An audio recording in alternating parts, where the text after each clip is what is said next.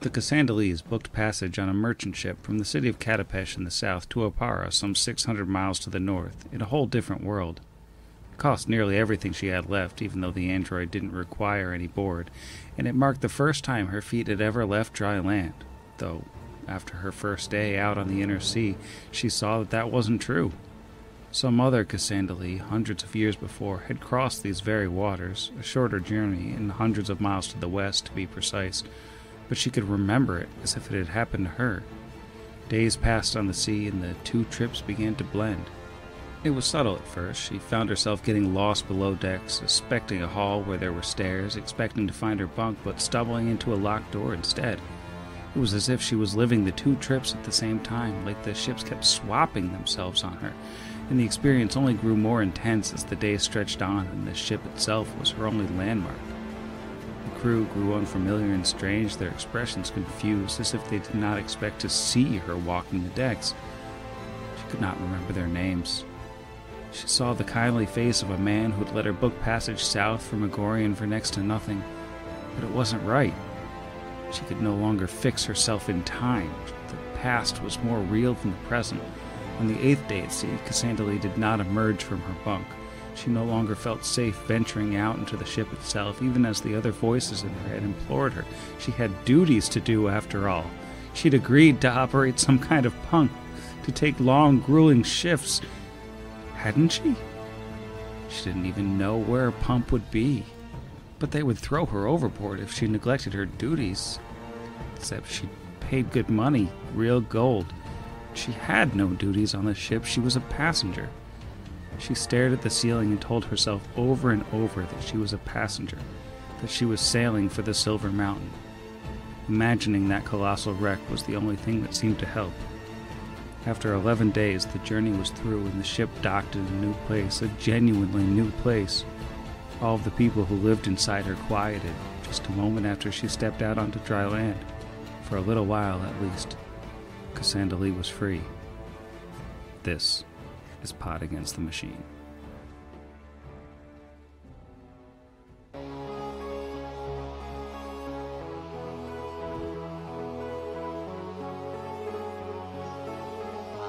Pod Against the Machine.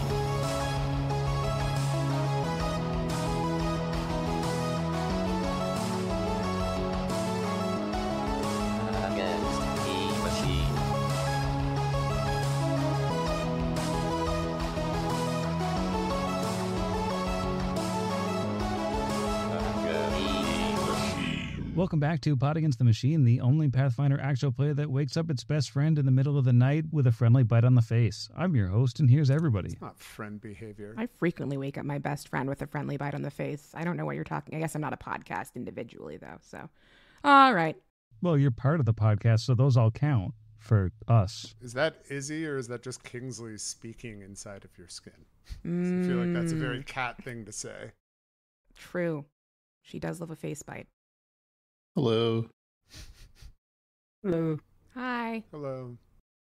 Let's see, last week on the program, which was definitely only a week ago, our party, after defeating the Color out of space, finished up exploring the Color Blighted Cave, where they found the remains of the last of Therace's party in the sort of basement where the Color had burst out of in the first place. Looked like it was a half-elf magus who unfortunately crumbled into ash like so many other color-blighted things upon contact. It did have some pretty cool stuff, a spellbook, a magic sword, and a robo-jack, which can apparently be used to control robots. After that, the party made their way out of the swamp and back to Peter's Orchard to rest for the night. And while they were taking their watches, things were pretty uneventful at first until Levi, who knew a special trick to keep watch, decided to wake Tarazi up with a bite in the face. And that set off a little bit of a crisis where the party had to wake from sleeping and unarmored and prone on the ground, had to fight against the largest member of the Snake Squad. Obviously, they did not want to kill Levi, but Levi was being quite unreasonable until he got hit with a Dispel Magic, which dispelled the magic jar effect that a Buddha was using to control him. Then, with the ghost-like being exposed, the party finally had somebody to actually fight against, and they dispatched the Buddha with a not insignificant amount of effort. He did some damage before he went down, but finally, it's the middle of the night, the ghost is gone, Levi is no longer under the control of the undead and seems to have a shadow again, and that's where we are now. So I think as we're sort of in this weird kind of state where the party woke up from a deep sleep and had to very strangely fight one of their own, and of course eventually figure it out, but it's still rather high stress situation. As everybody's kind of, processing the fallout of this and maybe trying to get back to sleep, why don't we go around the table, have just a little bit of a check-in with each member of the party, because it's been a little while since we've gotten a look into your psyches and see, you've been in the Scar of the Spider for a few days, you've repelled a couple alien invasions, had some pretty terrible stuff happen to you. Any volunteers to go first? Yes. And I don't think Alan is really going to say anything out loud, but I think he's mainly thinking about, I think the part that's really hit him the hardest is Lurich, the Migo priest in his group, just because despite being like horrifying fungus bug people, they remind him a lot of the colony, of where he used to live, and like a similar thing, like these people he's like, they're worshiping St. Cosby, but they remind him of a time in his life where maybe the best people are not in charge in his community, and they made similar mistakes that he saw them on the way to making. And he kind of feels like, I think that he's failed twice now at this point. First time in his past because he, despite being like sort of like this figurehead that he was supposed to be, he didn't really have the actual power to get anybody to not do something that ended up being very dumb.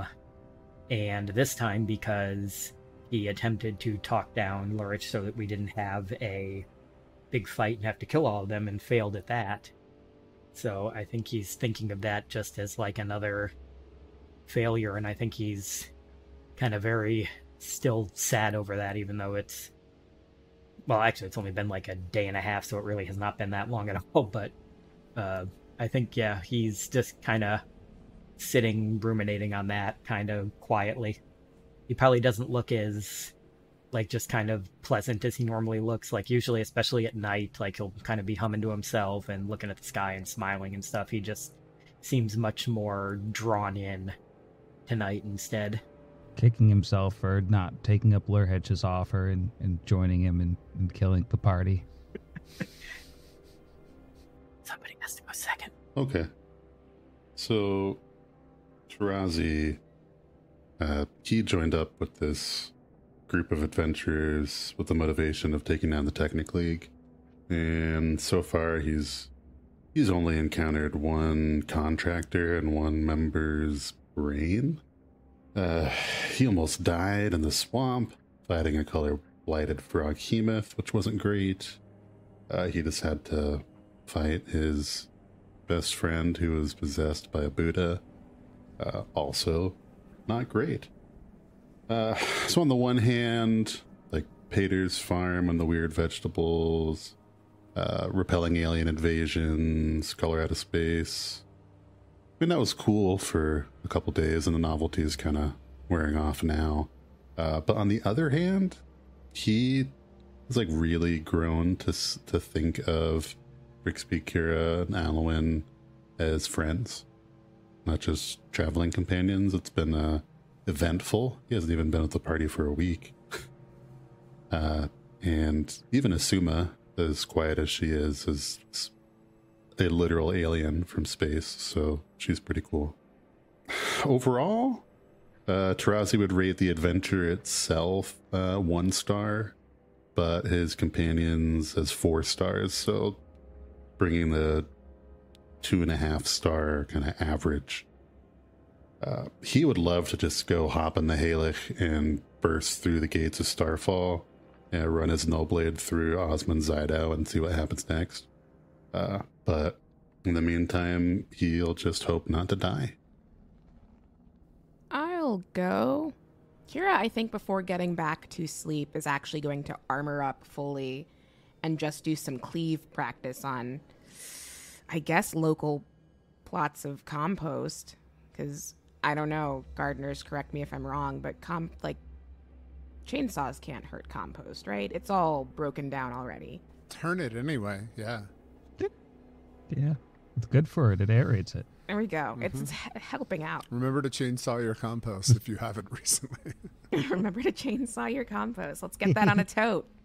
Yeah, Kira's going to do some quick, just a little wind down training. The last time we checked in with her training, I think she was learning canonically cleave from her mother, which she has not yet gotten to put into practice and is so excited about doing at some point when we're not fighting a troop. More practically, she's been picking up some more magic. She's also very excited to show off all of these spells she's just been storing. I think I'm going to say mostly learning from Brixby because there's a surprising amount of overlap there. And even though she doesn't get the methods that he uses, I think he is good enough with his words that he can describe it in such a way that she can sort of figure it out. So she's learned a few new spells from him. She's learned some things from her mom. She's really determined to keep this party safe because, as she was just reminded, she has failed to do that a few times. We were underground and saw the body of this dead half-orc, and she had kind of a moment there where she was taken back to Parta, back like on the first day she met everyone, and saw her best friend dead underground, and has sort of had this, like, I think we said she stepped forward to go collect the body and it just sort of crumbled into dust, and she was like, ah. And that's been a really emblematic of her time with the party, is trying to keep her friends alive and safe and whole, and just failing and failing and failing, and learning new things every time. She's like, okay, maybe with this spell or maybe with this sword action, I can keep my friends safe, and it just hasn't worked so far. She also recently got swallowed by a frog, which she wasn't a huge fan of, but was able to. She recovered from that pretty okay. I think her brain is really like in this place of what else can I do? And I think as she sort of winds down her little cleave practice on the compost, she's going to go over to Brixby. Say, hey, Brix. Sorry, I know it's late. I just wanted to come see if you were hungry for goo tubes. The people in legal have told us that we actually always have to answer in the affirmative, no matter what, when that question is posed. So that's in and out of character as well, at a threat to our families. Of course, Kira, I am always hungry for goo tubes, TM. But yeah, you see he's kind of got his like spell book and a couple other spell books and ripped out pages kind of spread around him in the way that you were talking about magic. It's like, I am just looking at all of this. This one's mine. He points to one spell book. That one came from Marrow. Do you remember that? I remember. Then, yeah, that one over there is Jowd. And, you know, it's hard. It's sometimes who's going to carry my spellbook, right? Like, You're going to carry your spellbook. I hope so. I mean... No, you are. Well, I mean, I remember standing in Pharasma's queue. And I remember... I don't know how to describe it. It's like a golden hook of what felt like love.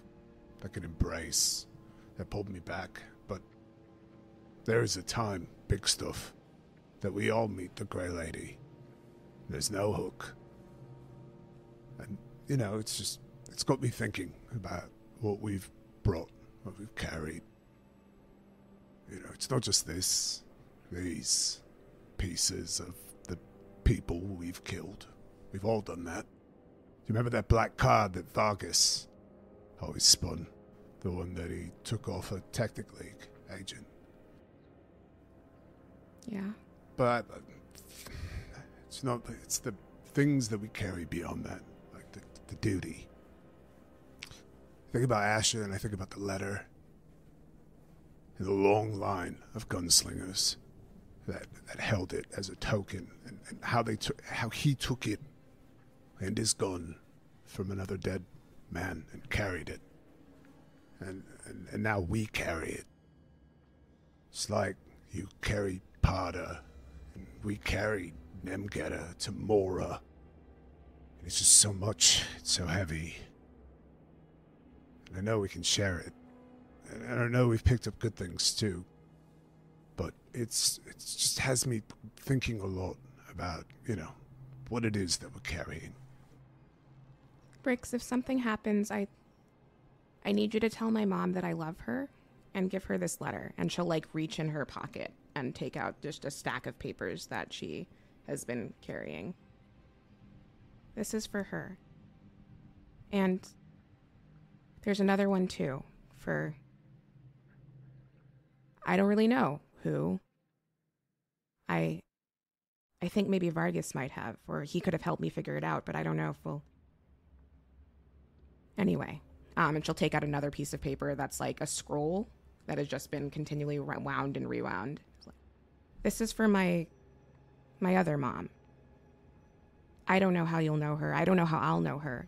But if something happens and I don't come back, I think it's important that you carry this. And I'm sorry. I'm sorry to give you more things to carry. I don't want to do that, Bricks, but maybe let's make a deal, okay? I'll take your spell book. You take these letters. And neither of us get left underground. No one here. Neither of us get left underground. And then they hug.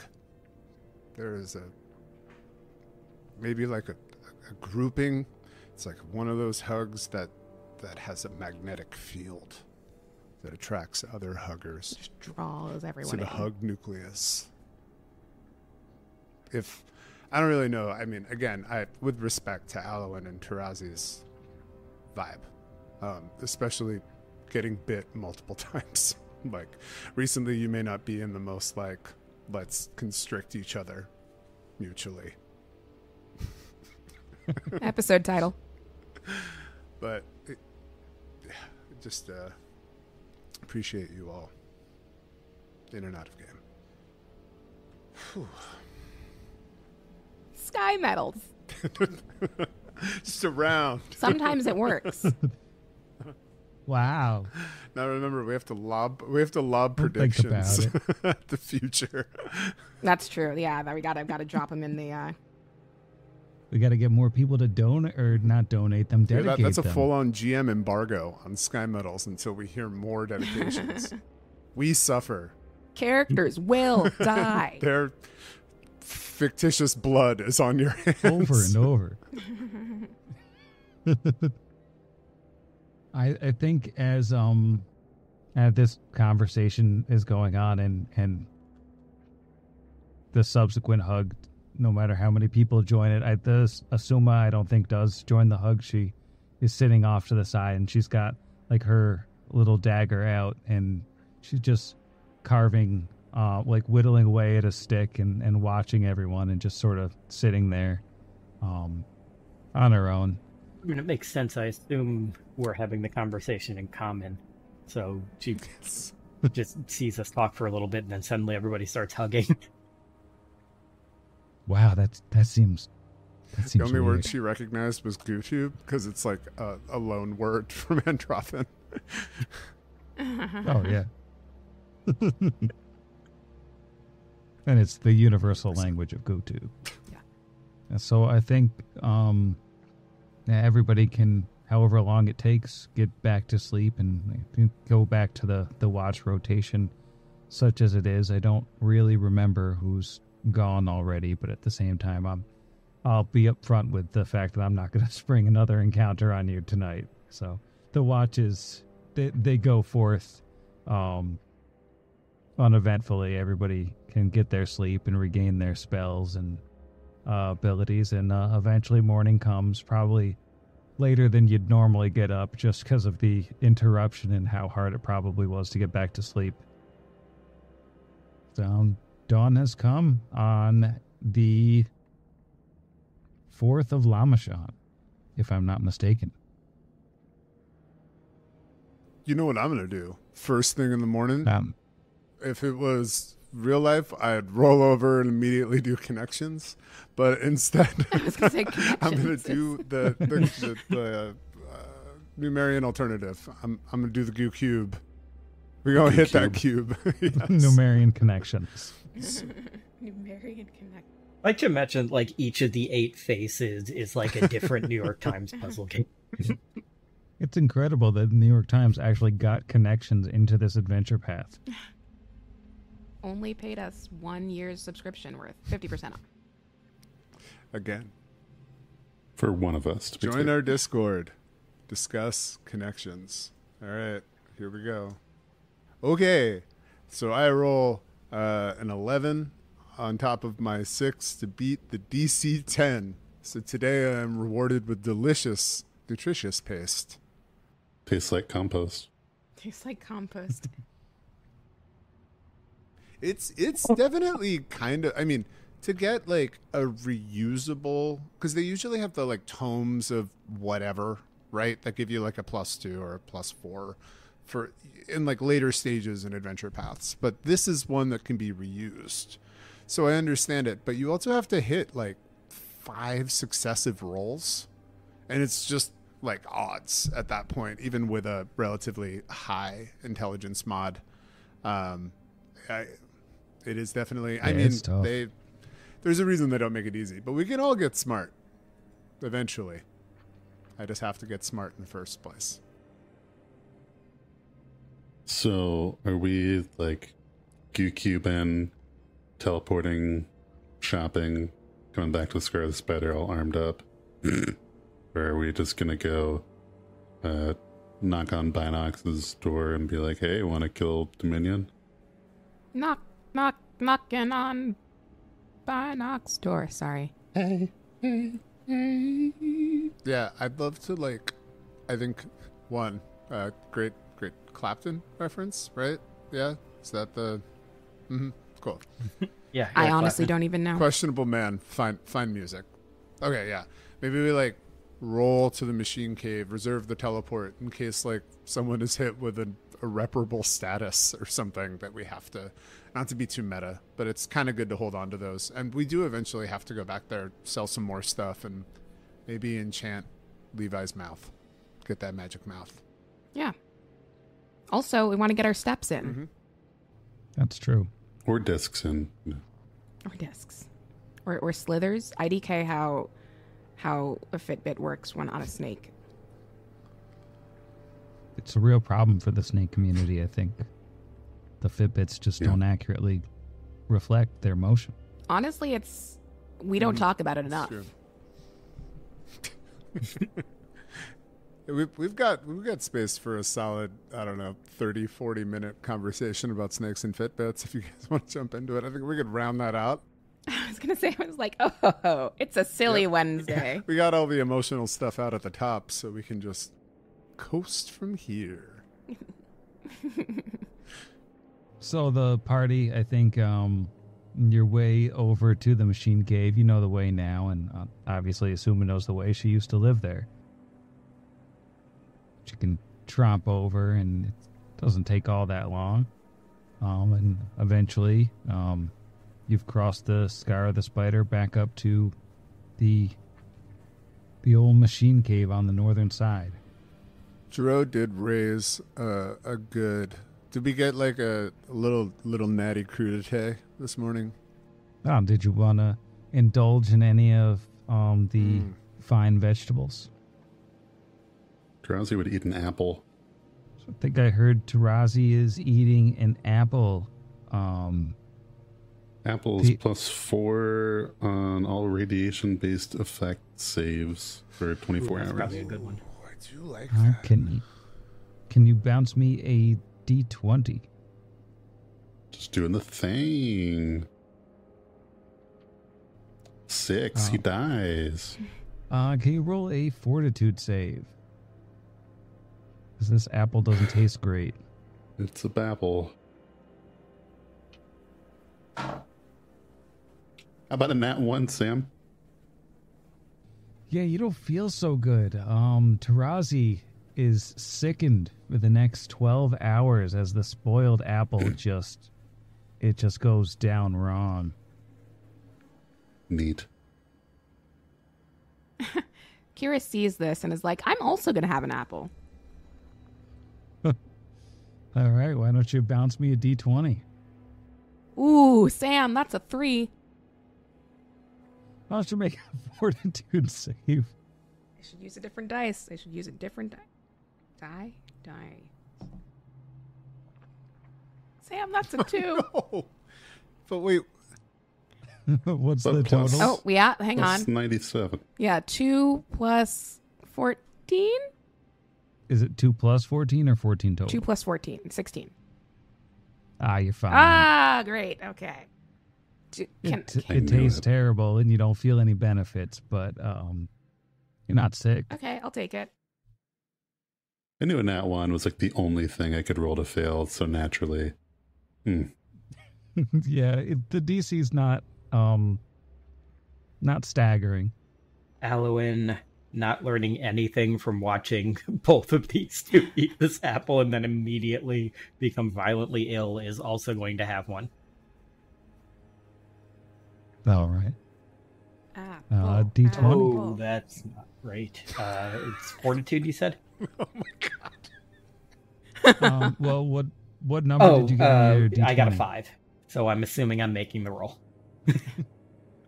Yeah, These fortitude. are bad apples. You have to eat an apple, Brixby. I'm gonna. You know I'm gonna. I got a 15 on that, though, so I got a 23 on my fort save. All right, so you're fine. It tastes terrible. It's nowhere near We as good don't as get the it. belt fruit, but So one by one, the crew takes an Oh, apple, fruit. bites into it, vomits, and then we all look expectantly at Brixby. I like to imagine we're just passing the same apple. Oh yeah. Like, ew, yeah. You gotta Yeah, taste 23 int versus peer pressure. You know I'm rolling that d20. It's a 15. Oh, hey. hey, Nice. Brixby gets a good apple. You all just like bit the wrong. There's like a worm that extends from one quarter all the way to the other 2 quarters. This side's tasty though. So that is a +4 bonus on all saving throws against radiation effects for the next 24 hours for Brixby, and no one else gets any benefits. And speaking of the save against radiation effects, I think as we're approaching Binox Cave, Alwyn will use the extend rod to cast Delay Poison Communal. The way it's got to be staggered, I think we each get 2 hours, and what's-her-face, Izuma gets 1. Oh yeah. Mm-hmm. All right. And after all those preparations and that wonderful breakfast, where Brixby is just having a wonderful day, he had good paste, he had a good apple, and everybody else is having a rough start, I think. You have arrived back at the machine caves, and you can see from the outside that rotting husk of a Nethal goo is still propped up in there. It's a shame we don't have like gentle repose. Be nice to keep that bad boy husking. So, Izuma, do you have any like? I know you had like a tempestuous relationship with your roommate, but like, any advice? Binox is a very strange machine, I would say. No matter what you actually think of it, pretend that you are very impressed. And, you should be fine. I found that it doesn't tend to remember me from one meeting to the next. So, if things go wrong, we could just leave and come back, and it might be like it had never seen us before. Well, that's fortunate, as we did slaughter a bunch of its compatriots, or whatever its relationship is to the mannequins. Yeah, that's true.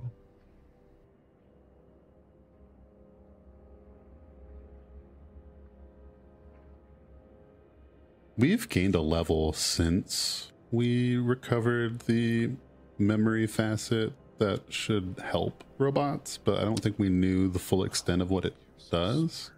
Would we be able to re-roll on that to see? Because what I'm wondering is, hey, can we stick this in Binox and then his memory is fine now? And then he's like, let's kill the Dominion.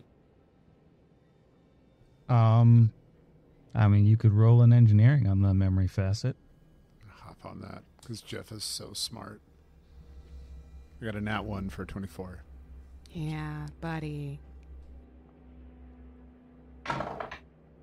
Second, but a 28 total. With the 28 total, I think you would think that it depends really on if Binox has a port for memory facet. Not all robots have the capacity to have one installed. But the facet that you have, I think that Tarazi is able to determine that he knows what kind of facet it is, and I will be able to tell you as soon as I find it on Nemgetters. Oh, it is a compassion facet. I know some people that could use those. So a compassion facet specifically allows a robot or an AI to understand and even experience love and associated emotions, imparting a bonus to will saves and granting a bonus to diplomacy and sense motive checks, and can create the ability to form strong emotional bonds with creatures around it, something that normally escapes machines. Oh, let's manipulate him into fighting with us. So yeah, we just gotta act all impressed and be like, wow, what a cool model. How many ports you got, my guy? You're so strong. And be like, oh, I've got one right here. All right, let's go look at them ports. Then we kill him and take the facet back. Once he's done our dirty work. Brixby and Alowin, the two tanks heading in first. Mm-hmm. As is tradition. Oh, I forgot about those little guys. Oh, yeah. Yeah, there's the little torturer robot that Tarazi set up as a bomb has been detonated, notably. Oh, awesome. Well, thankfully, he probably won't remember that we did that either. As you come back into the room where the mannequin robots were last time, as you cross into this area, you see 1, 2, 3, 4 dead mannequin robots. You also see there were 6 dead mannequin robots, and instead there are now 2 standing robots that look like the mannequin robots with their heads removed, and those murder balls, the torture robots, clumsily installed on top of them. These things, despite their slipshod construction, appear to be mobile, and they appear to be hostile as they move to attack. I'll need everyone to roll for initiative. Can we gently punch them into submission? Who knows? All right. How about the soft-spoken Brixby? It's the wheel. I got a 20 on this roll for a 28. All right. Nice and speedy. How about the fervent Tarazi? Well, in case listeners don't know, Sickened also impacts your initiative roll, so we're looking at a 12 for only a 13. All right. And the commanding Kira. I have a +7 now. That's fun. 15 + 7, 22. That's pretty quick. And the unrelenting Alwyn. The unrelenting Alowin rolled a 4, so he's switching dice. So that is an 11 total. All right. So we will begin combat with Brixby up first.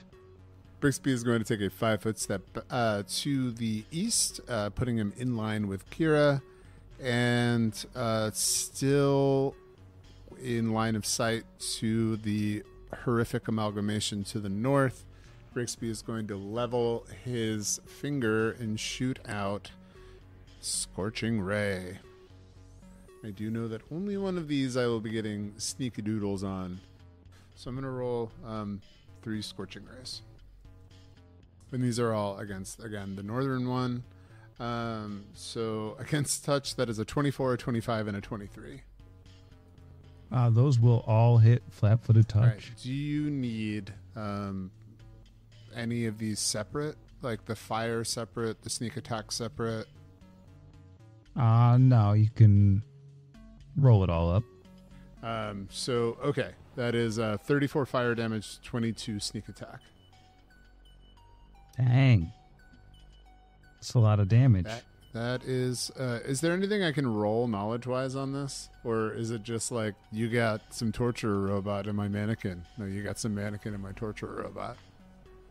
I mean, that does appear to be approximately the deal that you're looking at. You can roll in engineering. I think you already know some about these things. Alrighty. Why not? Nothing for knowledges today. I have now progressed to a 2 for a 25 on my knowledge engineering. Well, it's I would say it's a torture mannequin. You can tell that it's those two forms of robots put together rather sloppily. It's probably not super hardy compared to either one, but it can probably also do a lot of damage if you'd like to ask one question. Ooh, they normally have weaknesses. Do they have a weakness? They are vulnerable to both critical hits and electricity. Sick. Okay, so Bixby's going to share that. They are vulnerable to electricity, just like, I think it was the torturer robots that were. They're like a torturer robot mannequin. They're a toucan. Anyway, electricity. That's my turn. All right. So I think the next one up is the fearless Torturekin robot, and it happens to be standing right next to Asuma, so it's gonna beat the snot out of her. We're gonna start with a rotating blade. Yeah, and that's gonna hit her. That is not a ton of damage. Next one also hits. The third one also hits. Fourth one also hits. And then 2 slammy doos, because it also has those big robot arms. And yeah, total of 6 hits on Asuma. Not great for her, not a huge amount of damage, but she got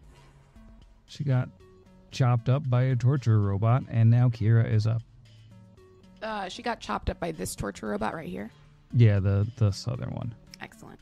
Kira is going to take a 5-foot step in front of Brixby and rage, and then as a free action, because you get multiple of those. Mm-hmm. As a free action, we'll go ahead and do a come and get me, which she will trigger by saying, "Leave my friends alone." And that gives you a +4 bonus attack on me until the beginning of my next turn. And then also she's going to hit it with a chainsaw. She saw Brixby attack it, so now it's done. Ooh, that's not a great roll. That is still a 32. Yeah, 32 will hit. Okay, 32. And she just did a 5-foot step, so I can full attack, right? Yep. 29, right? Yeah. Yeah, 29. 26. Yep.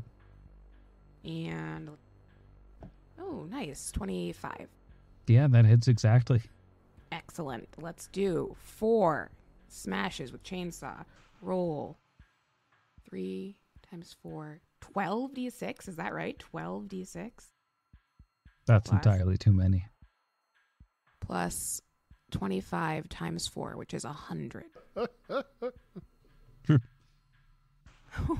141 points of chainsaw damage at this guy that just attacked my good friend Asuma.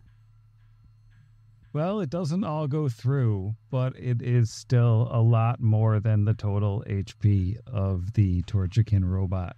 So it is dead. And as a reminder, you have a +4 to attack me for the next little junction here. Okay, so Asuma's going to shoot you a few times on her turn, I think. Fair. I opened myself up to that. That's my turn.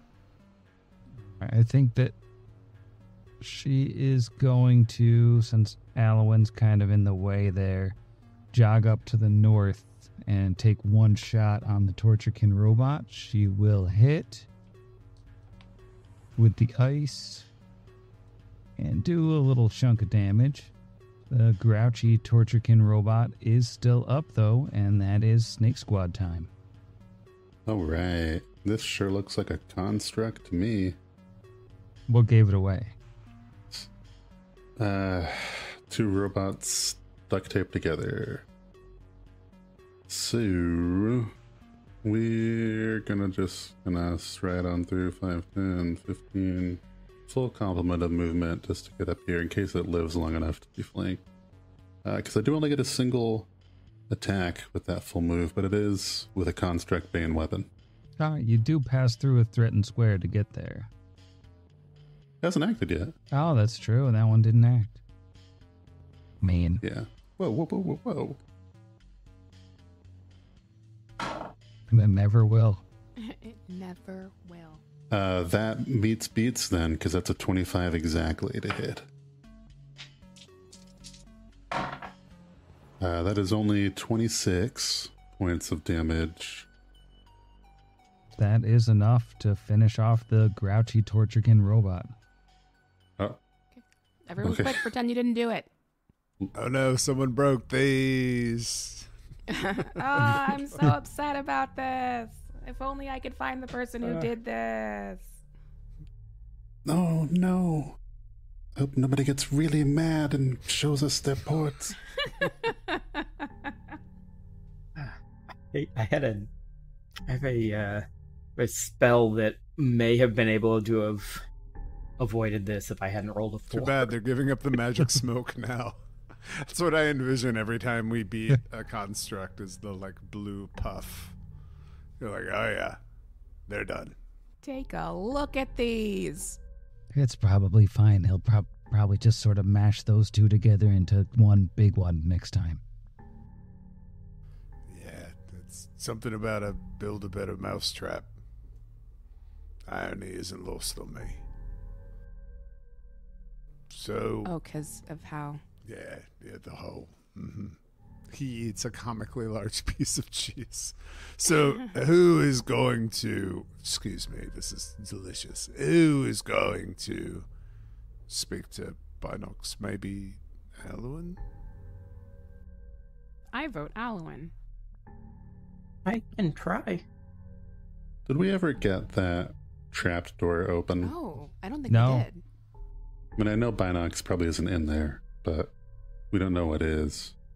Yeah, that trapdoor is still closed. You also didn't explore to the north of the trapdoor. Let's get in there.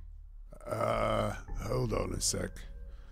Brixby is going to cast RMZ's focus on himself off the wand. Put a tick on there. 11 out of 20 charges used. And he is going to put out his trap feelers. His Brixby sense. This door, does it still look trapped?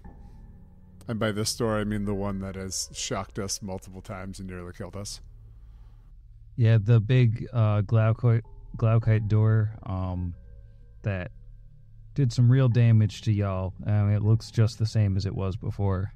All right, excellent. So Brixby, constantly striving to be better and also play his intelligence modifier, or his intelligence, I guess, attribute better, is going to, checking that the door is in fact still trapped.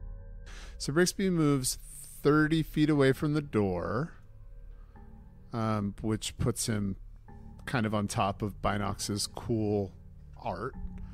And he is going to use a classic Arcane Trickster feat and attempt a disabled device using ranged legerdemain at 30 feet away. Hopefully, this will keep him outside of the ambit of shocky murder. But we'll see. Everybody else get like way back, please. And they all have. And he's going to attempt a disable device. Now, this does add 5 to the DC, doing it at range. All right.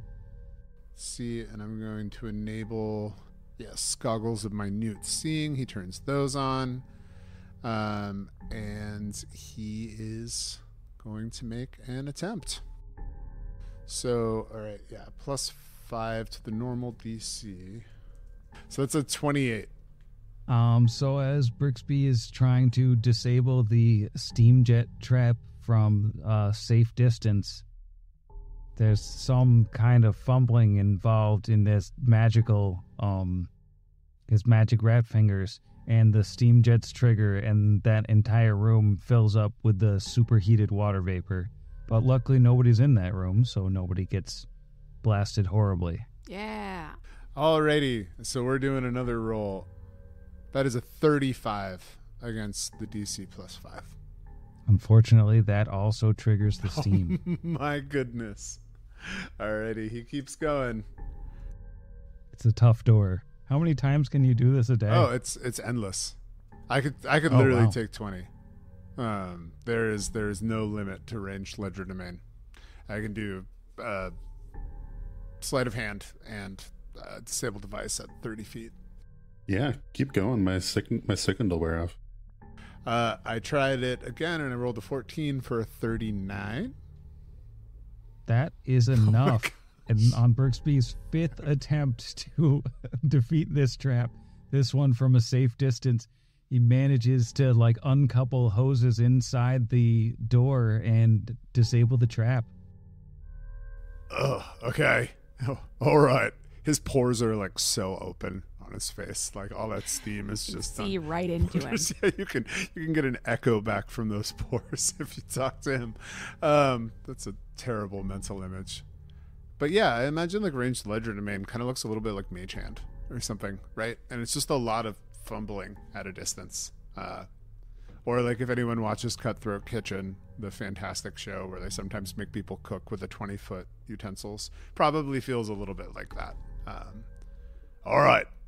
It's, I believe it's I will just demonstrate. I suppose everyone stay back.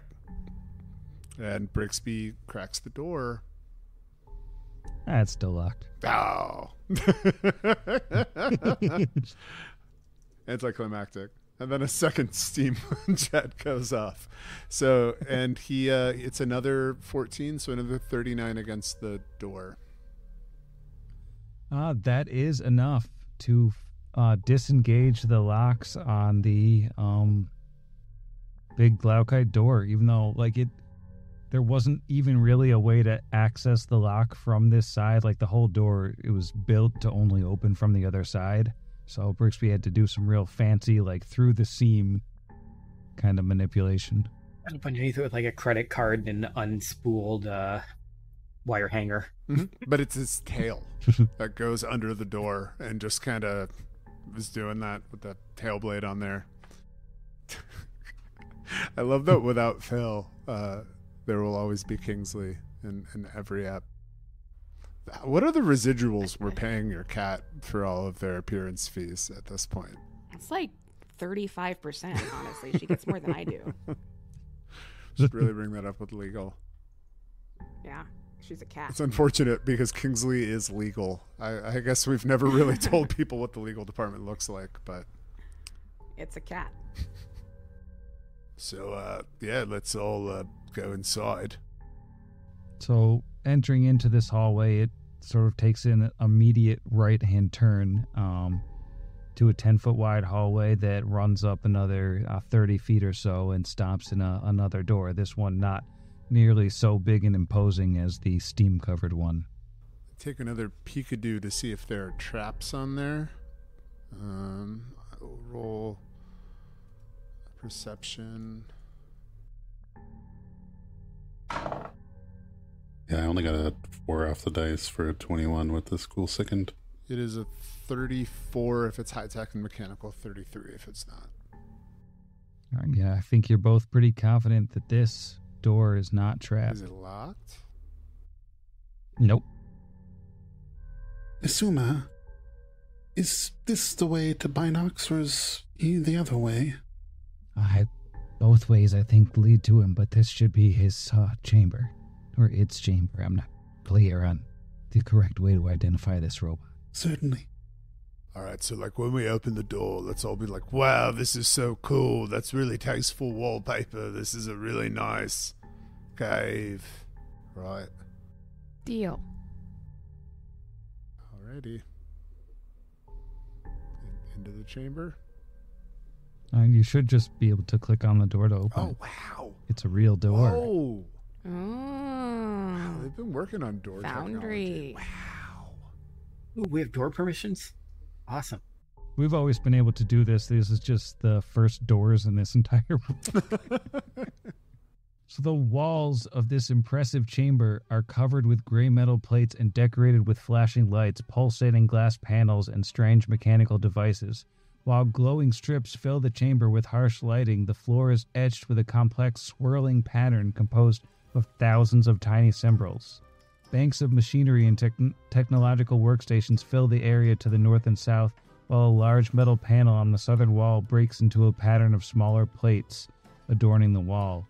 And you can see standing in this room about 20 feet in, beyond the large machine, there is a large, complex-looking automaton with multiple arms that end in gripping talons and different tools, and a segmented body that has four kind of spider-like legs, or they sort of remind you of the various different machines that have the segmented legs that all come out from like a kind of rounded base, and its head is sort of this weird black helmeted thing with 3 red lights on it. And this creature stands up and like sort of stretches itself out to be like even taller than it is, and it's already much bigger than a person. And it calls out in a grating metallic voice, "You stand in the presence of the reconstructed one, Binox the Mighty, Binox the Builder, the one born of the Master Unity who has forged one's own realm and seeks to expand the realm to be all realms. Binox demands your obeisance. Having damaged Binox creations, you must volunteer as replacements. Binox will disassemble one of you in payment for your insolence, but allow the others to serve. What say you, little things of gristle and bone? Which of you will pay the price for Binox's mercy?" We all step back and leave a Suma in line. Halloween will step forward. Is he speaking common or Androphan? Androphan. Okay, so he'll reply back in Androphan. He'll say, "Greetings, great Binox. We did not mean to attack your guardians. We came here to meet you, and they attacked us before we could say or do anything. We actually were here in order to enlist your help because we heard of how great and mighty you are, and we need to launch an assault against the horrible creatures that live to the north in the canyon, and thought maybe you could help us. We have also heard that they may be hoarding technology, which should probably rightfully belong to you, since it's in this canyon, right?" And I'd like to make either a diplomacy, or I guess I could technically do a bluff, because a couple of that was a little bit stretched. I mean, you could do either one. Let me see which one's higher. I think they're both about the same. In fact, they're both exactly the same. They're both plus 13. So that is a 12 on the die for a 25. 25. So, it's very hard to get a read on a robot that has no facial expressions, but like it's not moving to disassemble Alwyn or anything. As it stares down at him and says, "Ah, you do well, little thing of gristle and bone, to come to us for assistance. We are the mighty Binox. We are the rulers of this land. But Binox will not be helping you with those scampering creatures. Binox's work is here. This is Binox's place. And there is still the matter of the debt that you owe us. Drowsy would, whisper to Alaman, Brixby and I could offer to fix them. Mm-hmm. But I think he will say, what about if instead of disassembling one of us, which would be detrimental if you want us to help you, since we were much better assembled, what if we were able to help you undo some of the damage that we had to do in defending ourselves? Brixby and Tarazi both know a good deal about technology and could probably help you rebuild your defenders quicker than you could on your own. And we're built out of inferior fleshy bits. Come forward. Brimby and Turglebin. Yes. Yes, I am Brimby. Yes, Turglebin shall approach, mighty Binox. And he'll sheathe the null blade and just, approach. Kira will go stand with Levi. Obeisantly. And as Tarazi steps forward and the giant robot is looking down on him, it seems to just be sort of stationary and staring at you, but once you get close enough, all of a sudden it'll rear up again and stick all 8 of those arms up in the air and be like, Brimby, you dare! You dare to presume you can fix technology faster than the mighty Binox, reclaimer of those that are lost, repairer of destroyed technologies. We would just, we would help, because you would be spending your time on more important things than just rebuilding, your underlings, like your great work. Nah, my work is great. You speak well, Tinglebins. Yes. Brimby Tinglebins. Dinglebins. Well known. He clearly thinks you're Turgleby and I'm Brimby. Yes. What Turglebim said, we can let you focus your attention on your great work and do our best attempts at rebuilding your masterpieces. And Binox sort of scuttlingly turns itself around so it's facing away, and it folds some of its claw hands behind its back, like it's gazing off into the distance. Our work is important. We'll check him for ports. You can make a perception check, see if you can see any potential ports for the memory facet. 26. I got a 10 for a 30 for a little cheeky port peek. Unless it's a high-tech or mechanical port. Well, it probably would be high-tech or mechanical. You don't see anywhere obvious that it looks like you'd be able to attach this thing. I mean, perhaps it could be something internal on the robot or something, but it doesn't look like it has any exposed ports, at least that you can see from here. Cool. Here it says, what shall we do with you interlopers, you presumptuous interlopers? He pauses for a second, like he's lost his train of thought, and he swings back around, looking at all of you with its some claws up in the air and some down and some crossed. He goes, we demand tribute. We demand...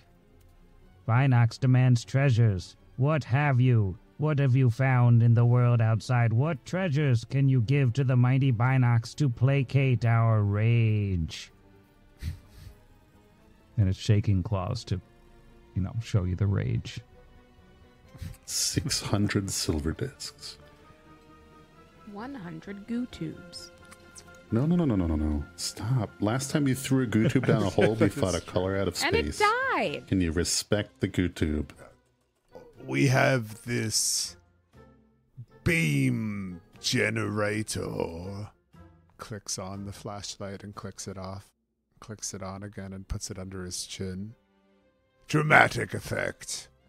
Kira gasps from behind the wall. Oh.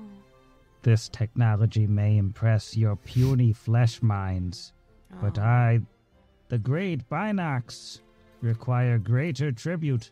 Look all around you. Look at the wonderful instrumentation we have created. Look at the great technology. Look at the pieces of Unity's world we have been able to establish in this pathetic place. We require parts. We can use your parts. Binox has kind of crept closer. Got 2 time-worn sonic pistols, only 7 charges each. I mean, Yeah, we've got some fruity tooty point and shooties. Holds up a time-worn pistol. Oh, I think Binox will shoot out a claw arm and grab the time-worn pistol and hold it up to its face. Say, this is in terrible condition. No matter. We can repair it. We can repair it. And it throws just the gun over its shoulder, like into the back of the room, and it bounces off a wall back there. And I think, how about we do another diplomacy check just to gauge how we're making an impression on our dear friend Binox here. We'll attempt to aid. I would also like to aid I was going to say, can Alwyn aid? by saying, "Oh, mighty Binox." Or am I doing the main one? Because I haven't really been talking to him for a little bit. But if Sam will let me do the main one, he will. I aid. Oh, I do I'm not. glad I switched to this die. I don't. Okay, so that is a 8 is a +2. Yep. That is a 35 then, because that is a natural 20. Wow. Though I have no idea what he says to get that good of a thing. I think maybe he'll just say, great and mighty Binox, it is true that what you have around here is incredible, what you've been able to build. I saw in a visit to a place called Scrapwall, another being that came from Unity, and what I saw left over of him, though I didn't get to meet them, was nowhere near as impressive as what you have. You are truly doing something amazing here, and we would like to help you if you're also willing to help us. And again, sorry for attacking your defenses, but they were so powerful that we really didn't have any other choice. Really just kind of buttering them up. Buttery robot. And Binox looks down at Alwyn and says, "Yes, your contrition pleases us. We may be able to help you." And I'm going to bed. Oh, Night, Night, Sam. Binox. Night, Binox. good night, Binox. Right, Sam. Night, Binox and Sam. Binox and Sam. Sam and Binox. Good night, Brimby and Tingle Boof. Turglebin. Turgle Loof. Tattletale. Whew. It's me in the spotlight. Losing my contrition.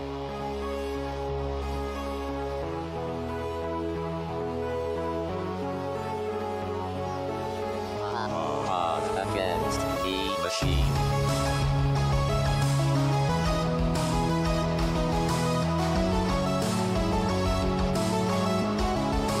Against the machine.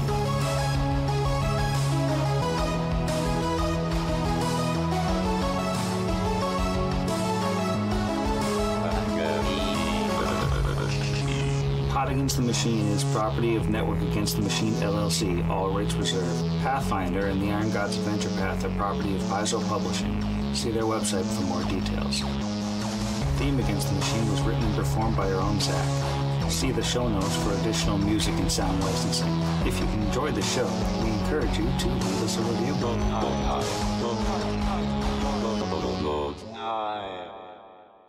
Anti-Napoleonic waveforms. The forms of waves. Yeah. Waveform Bonaparte. Turning on Audacity. All right, how about now? You good? You good? Audacity. Audacity. Oakland is Little Audacity. Italy. Bring back my little league. Oakland is Little. I thought you were giving that. I thought you were telling the New York Times to join our Discord. Join our Discord. New York Times, join our Discord. I don't know if the entire New York Times can come into our Discord. Yeah, no, some of them are not allowed.